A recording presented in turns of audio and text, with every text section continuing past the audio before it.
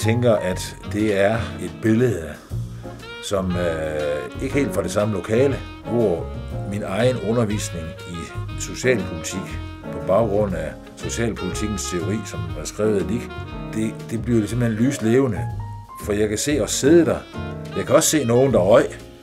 Jeg kan også se Dich, og der sidder han så og vipper på sin stol med hænderne op på bordet og med lukkede øjne, iklædt sit ulastelige kontorcheftøj, om man så kan sige, og hvor han jo så taler tydeligt og klart og gennemgår en del af socialpolitikkens teori med lukkede øjne, kan man sige.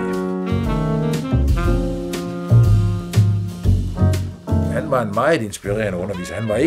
Det var ikke sådan, at der foregik så meget rent fysisk, altså han bevægede sig stort set ikke, men han talte. Det var inspirerende på den måde, han var ekstremt god til at tage punkterne ud af teksten, og baseret på et eller andet praktisk lovforslag eller lov, som forklarer, hvad effekterne var af den lovgivning.